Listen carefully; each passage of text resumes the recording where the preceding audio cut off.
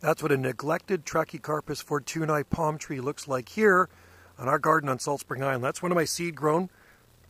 I planted that over 25 years ago as a seedling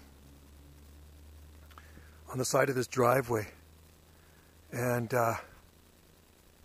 actually, if I remember correctly, I pushed a seed in the ground. I don't even think it was a seedling, it was just a seed. And it's a male. It's got a thick trunk on it. I don't do anything with it. I don't prune it. Like no trimming any of the fronds off. It's on its own. You can see there's no damage on it. It is tough as nails. So that's a windmill palm. And some of the palms are actually starting to show flower pods popping out. This one not yet, but it will.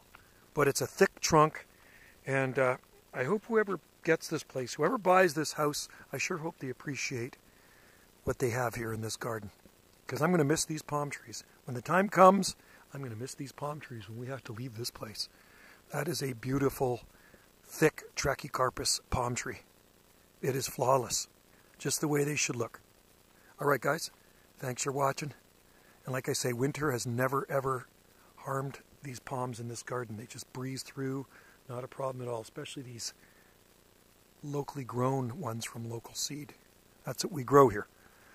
Local palms from local seed I harvest here on Salt Spring Island. Thanks for watching. Cheers.